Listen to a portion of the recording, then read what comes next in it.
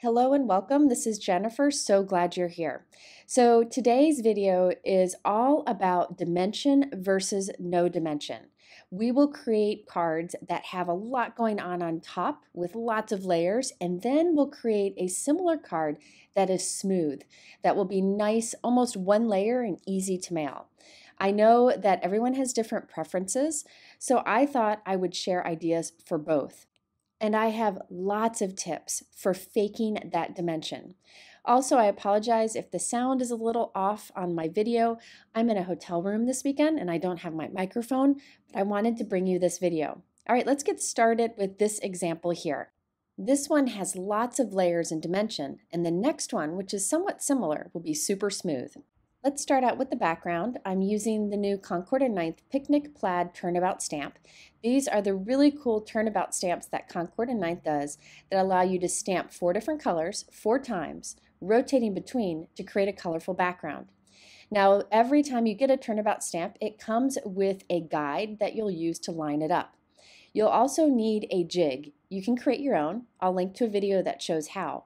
But I'm really excited because Concord and 9th just came out with a jig that is meant for this, and it's sticky on one side, so it holds your paper in place. It also has grid marks, which really make it easy to use.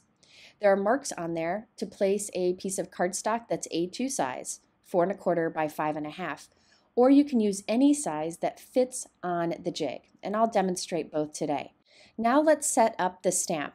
This is easy once you've done it a couple times. This is the guide that the stamp set comes with.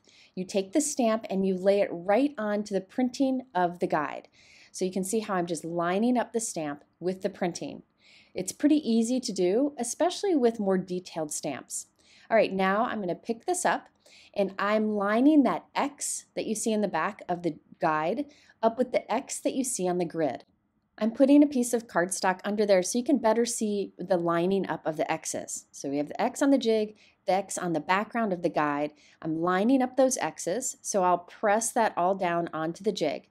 Now I can put the jig in the corner of my stamping tool. I'm using my Misty today. Then we'll close the door, which will grab the stamp, and we'll remove the jig and that guide. We'll keep that guide for the next time we want to use this stamp. So now it's all set up and I can make as many cards as I want. I'm starting with a piece of blue cardstock. This is Concord 9th Aqua Sky, which is my favorite color of cardstock ever. And I've cut it to 5 1/2 by 5 1/2 and put it at the center of the jig. Now you can stamp this with whatever inks you want. I'm using Concord and 9th today because they have a lot of examples on their website with color suggestions, and they are all so good. So it's a very comfortable ink line to use. After I stamp this first position in the first color, I will rotate my jig 1 turn. You can see me turn it here. And now I can stamp it again in a different color, and this will slowly build our background. This time I'm stamping with a slightly darker blue color. You may notice it stamps a little splotchy. That is because I just re-inked these ink pads, and I didn't really give it much time to absorb. If you give it some time to absorb, it'll be much better, but you'll notice the results are good in the end. Now I'll rotate it one more time. This time I'm stamping with the parsley color. Now, I mentioned that I like the color selection of Concord and 9th inks. Another reason I use their inks often is because they have cardstocks to match, and you can see that the ink cleans off my stamps and does very little staining. So you can see my stamp looks brand new. Now it's time for the 4th turn. This time I'm using white pigment ink. I love the look of white pigment ink when it overlaps with darker color inks. Notice here what it looks like on that green. I just feel like it steps up this background so much and adds some fun highlights. So anytime you use a turnabout, try using white for one of the turns. I love the results of this, such a fun background, and all you need to do is add a sentiment, but I have lots of ideas for you. First, I'm going to heat set it. I used white pigment ink. Whenever I use pigment ink, I like to heat set it so I don't smear it. It takes a little bit of extra time to dry. And I'm also stepping up this background by adding some lines. On the Aqua Sky lines in the background, I'm using a white gel pen, and I just have a straight edge here. When you use a white gel pen, it's best to kind of go slow. If you find that the white isn't very bright, you can let the white ink dry, then go back and do another layer on top, and that will intensify that white. I also did some lines with a glitter pen. That way the background would have some subtle sparkle to it. It's hard to see it in the video, but in real life it adds a lot. Then finally, on the white lines, I used a silver paint pen. It's a paint marker, I guess. These are from Colorista, and I've been using these lately, and I love them. This will give a more solid line, a thicker line, because of the thicker tip, but look at that metallic shine that you get from it. I have another video coming up soon where I use these type of markers to add some color to a dark background, so stay tuned for that. I absolutely love the results of this and all the different elements to this plaid. And because I used a bigger piece of cardstock, I can cut this down to an A2 card size, and I'll have a little strip or border left over that I can use on a card in the future. So this first card, we're going to add lots of dimension and layers. This is how I like to do cards, but I know not everyone's that way, so I'll have the smooth option after this. Now I'm using the Concord & 9th Happy Thanks die set. I love this die set. There's the word thank you, there's the word oh happy day, and then there's the shadow too. But the words themselves cut out in outlines. There are many ways you can use these together, and I'll show a couple today. Now for this first one I'm using thank you. I cut the shadow die from Aqua Sky, which is the same color that we used on the background. Then I cut the word thank you from white, and you can see it makes this outline. I'll save the letters that fit in it for another card. I'm gluing this onto the blue shadow die cut, and this is Gina K Connect liquid adhesive in a fine bottle. This is a fine tip bottle. This is my favorite adhesive to use, and you'll see me use it a lot in this video. I then put something heavy on it while it dries. I also used the thank you die, and I cut several times from black cardstock. I'm gluing a few of those layers together, and this is the word thank you itself. Once these are glued together for lots of dimension, I'll glue them into the openings of the white die cut. This is all about building dimension and making your sentiments stand out against the busy background. I also think this particular die set is great for busy backgrounds because you have those shadow areas around the words to make them stand out. I trimmed my background down to be 4 by 5¼ inches, and I added it to a note card that is 4¼ by 5½. I'll now glue my sentiment on the middle, and then we will add a little stamped sentiment underneath and some flowers. I love building up all of these layers. For a stamped sentiment, I use the Concord & 9th Happy Thanks stamp set. This goes really well with the die that I used here and on my next card. So I stamped a sentiment on white cardstock and trimmed it down. I also put 2 scraps of cardstock behind it so you can see it's thicker and stronger. So no matter what, this will hold up well going through the mail, and it also pops up off of our card. So I glued that under the thank you, and now it's time to add some flowers and leaves. I'm using the Concord & 9th Petal Pushers die set. I'm using the flowers and leaves on this card, and then later I'll use that large square frame and the friend sentiment. So I die cut some different flowers and leaves from colors of cardstock that match the inks on the background. I chose to use the darker colors so they would stand out a little bit more from the background. And I'm tucking these around our sentiment. Notice I only put glue at the center of the flower, and I kind of curled up the leaves. That way I could put them up against our dimensional sentiment and it'll fit in without covering it up too much. I also added some leaves to each of these flowers. All right, now it's time to add a little more sparkle, those little details that make a big difference. I added some pearls to the center of the flowers, and now I'm using a glitter pen just to draw some lines on each of the flower petals. This will just add a touch of sparkle. So here's our first card. This is the layered dimensional version. You can see how all of it stands out against that busy background, but still allows that background to show. You can see the shiny details in the plaid and on the flowers that I did with the glitter pen. Now this is the type of card that I enjoy making the most. I would put this in an envelope and then put it in a rigid mailer or padded envelope to mail it. I'll link to those 2 options below if you're interested. Now let's create a similar kind of card, but this time super smooth. So this one is super easy to mail and it has a really unique look. I again used a Turnabout stamp set, but this time the Concord & 9th Exclamations Turnabout. Now this one I think is fun for any kind of congratulations or thank you or birthday card, and it's a really cool pattern that you can actually add some details to, which I'll show. I have my Turnabout jig, and I've cut a piece of Aqua Sky cardstock once again, and this time I cut it to be 4¼ by 5½ inches, just to show you have the option of doing any size that you want on this jig. I'm using the same colors of inks that I used before. So starting with Aqua Sky, stamping that, then I'll turn my jig. I'll stamp with the ocean side. After I'm done with that, I'll turn my jig, and then we'll do the parsley. And do note that I do clean my stamp off in between each time, just using a dry cloth. And then finally, we'll stamp with the white pigment ink. And by the way, whenever you try to remove cardstock from a sticky mat, just kind of curl the back away and your cardstock will pop right off. And then to clean the sticky mat, all you need to do is wipe it with a baby wipe. I just use a quick swipe, or you could run it under water. Okay, now it's time for the sentiment. We're going to do a die cut inlay here, and you'll see it's easy to do. I have a piece of white cardstock cut to the same size as our background, 4 by 5¼ I'm putting the shadow die and the word "Oh Happy Day" together, and I'm taping them so they stay connected. And then I'll run it through my die cut machine. Now I'll take those white die cuts and set them aside, and I'll use the shadow die itself, just the large outline, and cut that from the center of our stamped background. Now the die cut we get here we can save for another project. The negative space piece I'm using on this card, so I'm putting adhesive on the back of it and adding it to the front of our note card. Now we can start to do the die cut inlay, and I tell you it's easier than you think. And this will give us a really cool card without dimension. So there on the left I have a thin white die cut that we created when we did the white die cutting a moment ago. I'm gluing that into the opening on our card, so it fits in there like a puzzle piece.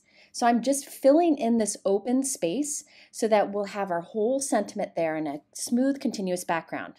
Next, I'm cutting the Oh Happy Day from Aqua Sky cardstock, the same that I used for my background stamping.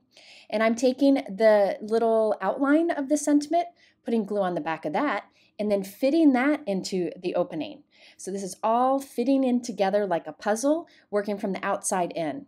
And then finally, I cut the sentiment from black cardstock, and I'll glue that in right in the center. So this ends up being nice and bold and stands out against that very busy background because we have these outlines.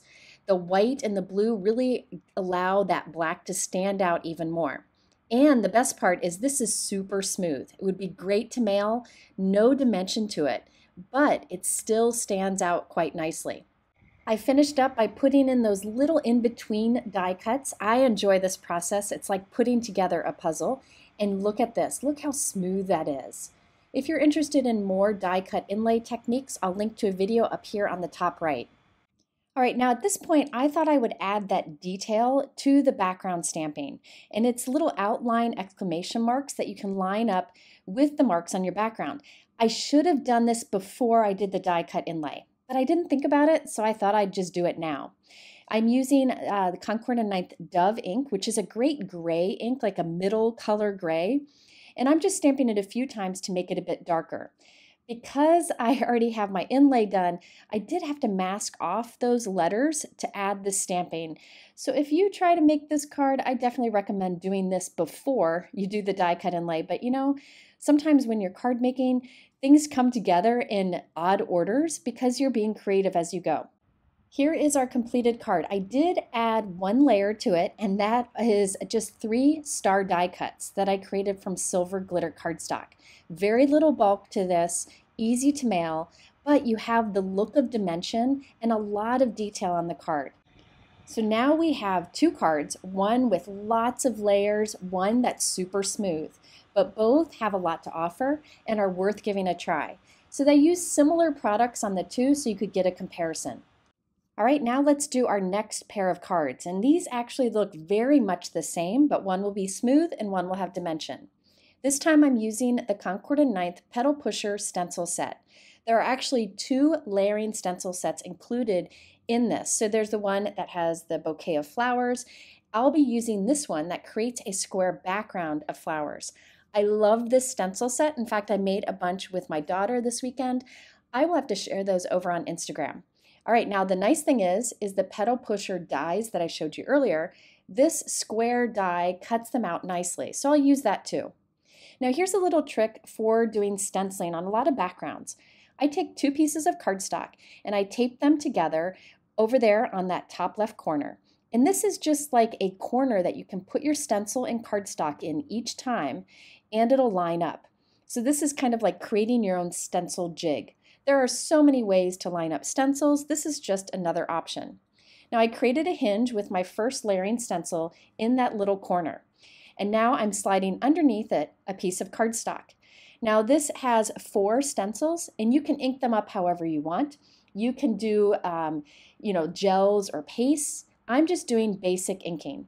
After doing the first piece of cardstock, I can take that out and slide another piece in right into that little corner that we created. And now I can ink over this. So I'm creating several backgrounds at once, and I'll save some of them for later. Since I have it set up, I might as well create more than one. After I'm done with the first stencil, I can remove the hinge from our little jig and put in the next stencil. These are really easy to follow because there's printing on the stencil, so you know which side is up, and it's easy to line up. All right, so we'll create a little hinge up there, slide in our inked cardstock that already has the first layer done, and I'll add some green inks over this. To save time, I'm just doing basic stenciling here. I'm doing the same color ink over the whole stencil, but if you wanted to, you could do different leaves, different shades of green, or do each flower a different color. That you would just want to use a smaller stencil brush, but I feel like this is such a fast way to create a lot of backgrounds by doing one color over each. All right, so now we're on to the third layering stencil. This does little flowers that fill in the background. And I do yellow over this for most of my backgrounds. All right, now I can come in with the fourth stencil and put it into our little jig there and slide each piece under. This will add the final details to our background. So thankfully, I was able to create a bunch of square inked pieces to create on lots of cards, and I can save any for the future. I do encourage you, while you have your supplies out, make extras. Next, I'm cutting out a couple of these backgrounds using that postage edge square die that you see on the right. That's part of the Petal Pushers die set. Let's start with the card that has no bulk to it. This is the smooth inlaid card. Now I thought it'd be fun to take that square and cut it so that part of the die cut goes on the top of the card and part on the bottom. So I cut this about 2 3/4 inches. It really doesn't matter, you can cut it anywhere, but I thought it'd be fun to have a bigger area on the top. I have a piece of white cardstock that is 4 1/4 by 5 1/2 inches.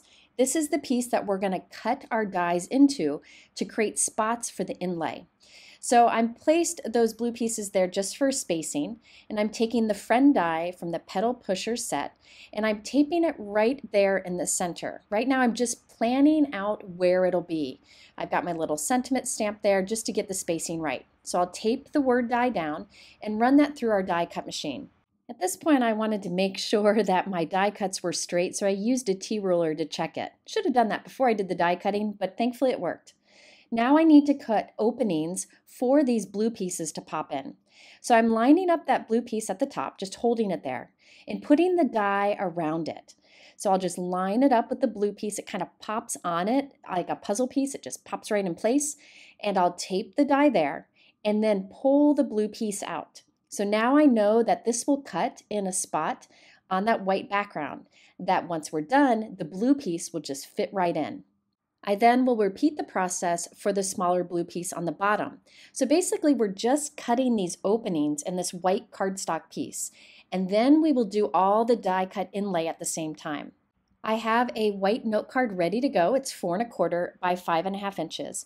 And I will glue this white, strange looking die cut piece right onto the card front. It was cut to the same size so it'll fit edge to edge. Now it's time for that die cut inlay. This is the fun part for me because again, it's like putting together a puzzle. I first put in this top piece, then we'll put in the bottom blue piece, and it just fits right into the die cut openings. Then we can inlay each of the letters for the word friend. I cut those from black cardstock so it'll really stand out. Once you have everything glued in place, it's super smooth on the card front, very little bulk, so it'll easily mail. Now I can stamp the sentiment underneath the word friend. I think it'd be fun to create a bunch of cards like this where you have your smooth inlaid background with the word friend and leave the stamped sentiment underneath off. Then when you have a particular occasion in mind, you can stamp whatever occasion sentiment there that you want. So you could do friend thank you, friend happy birthday, and you'd be ready to go very quickly. I did want to add a little sparkle to this, but without bulk. So I'm using the Trinity Stamps Shimmer and Shine Confetti. These are very flat sequins with no hole in the center, super flat. They're just basically tiny little iridescent looking circles, and they pick up whatever colors around it. So I put those at the center of each of the flowers. I also used a glitter pen to color the black letters. This makes them super sparkly, and so these are little details that you can add to this card without adding bulk. So here's the final card. You definitely could mail this as normal without any problems, and it's still very interesting because you have that die cut inlay that gives a smooth result, and we added sparkle to the word friend and those flat sequins to the center of the flowers. I did also use my glitter pen to create little dots on the background just to add even more sparkle. All right, now let's do the version of this card that has dimension to it. This is how I normally do cards, but both options are great. So I have white cardstock pieces. You can see these are scraps that I had left over from some inking that I did. I'm cutting these down to be slightly smaller than our square die cut. And I have 4 layers of that scrap white cardstock. Now I'm going to do the same design that I did last time so we can do a great comparison between the smooth and the layered versions. I cut these pieces down so that I can add dimension behind each of our blue pieces. So here is our blue inked piece, and I'm just gluing 3 or 4 layers of scrap cardstock behind it. This is my favorite way to add dimension to my card. If you use foam tape, sometimes it gets squished in the mail and it'll leave a crease on your card. By doing this, the card will be nice and strong, and you're using up scraps that would otherwise likely end up in the trash can. You could also use a piece of craft foam here if you prefer. But every time I add dimension, I like to use the scraps. All right, so I glued the bigger piece towards the top of a 4 1/4 by 5.5 inch note card and the smaller towards the bottom. Now it's time to add the sentiment. To get the letters spaced just right, I cut a negative space of the die cut. You can see that's the blue piece here. I'm taping it down onto my card where I want my letters to be. This will just give me a guide for gluing the black letters down. I will remove this blue negative piece in a moment. So I'm fitting in each of those letters into the openings. Once I've done all of the letters and given it some time to dry, I can peel away that blue negative space, and my letters are perfectly spaced and straight. That's an important trick. I really think it's a big time saver when you're doing individual letters. I then can add my stamp sentiment underneath.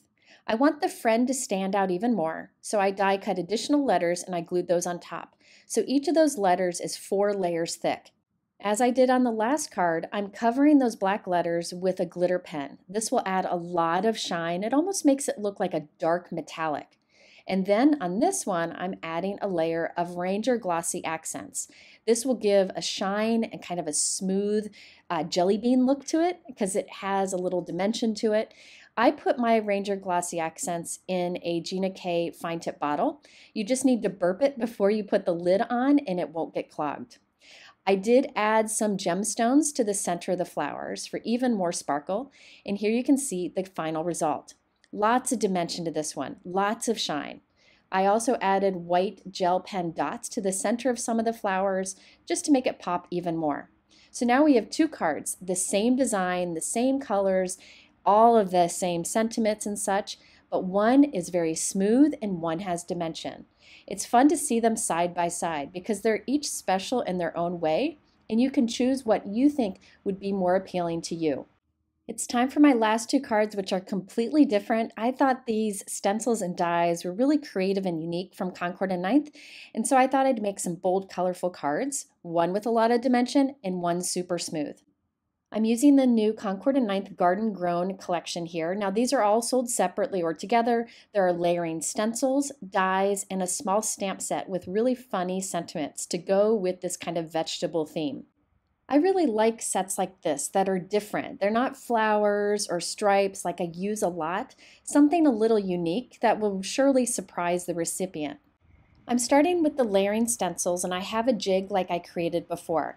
I'm not going to show all of the inking to save time in this long video, but do know there are 3 stencils to it. The first one's easy because you can do it all green.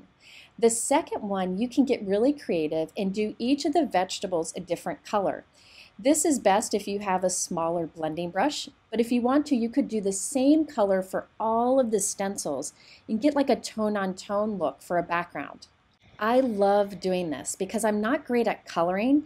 This gives me the look of coloring, but it's super easy and the results are beautiful and blended. After I did the second stencil, it's time for the third and final stencil. I love these little mushrooms included in it. Lots of details to these stencils. All right, so once I did all of my inking, very basic, using all Concord and 9th inks, we have this fun vegetable background. I created 2 this way for our 2 cards. Let's start with the card that has no dimension to it. It's nice and smooth. I have my stenciled background and a rectangle die, and I'm cutting right from the top center of the background. I also have a white die cut over there that I cut with the same die. I'm using the tomato dies on this card, so I'm starting with the biggest tomato die first, and I cut that from the white. Then we have the next layer, which is the green that goes on the top. I'm taking the die and putting it where I'll plan to put the die cut, right onto this piece, and I'm taping it there and running it through our die cut machine. Then we have the top of the tomato. It's a tiny little die. I'll tape that in place and run it through our die cut machine. So just like we did before, we're cutting the windows for where we will do the colorful inlaid pieces. First, I want to stamp my sentiment. I'm stamping that right towards the top center. I realize I didn't really center it well, but I'll fix that later. Now I use those same dies and cut from pieces of colored cardstock and added a little inking to it for a shadowed look. This is the best way to make your die cuts look dimensional when they're really flat and smooth. Now this next trick is really helpful in getting the look of dimension without adding any bulk. So we're completely faking it here. On this background, right around the opening, I'm putting a light amount of gray ink. This is Dove ink from Concord and 9th, and I'm using a small blending brush. I'm just putting a little ink only around this window. That way when we put the white die cut in the center, it'll look like it has a little shadow around it, which fakes the look of dimension.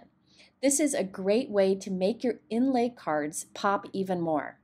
Now I'll glue this piece onto the front of a 4 1/4 by 5.5 inch white note card. I first glued it down upside down, but thankfully I used liquid adhesive so I could fix it very quickly. Then I will glue in our white die cut piece into that opening, and then glue in the tomato, and then glue on top of that the little green pieces too. So this has a teeny tiny bit of bulk there where those die cuts overlap, but very little. This will go through the mail very easily.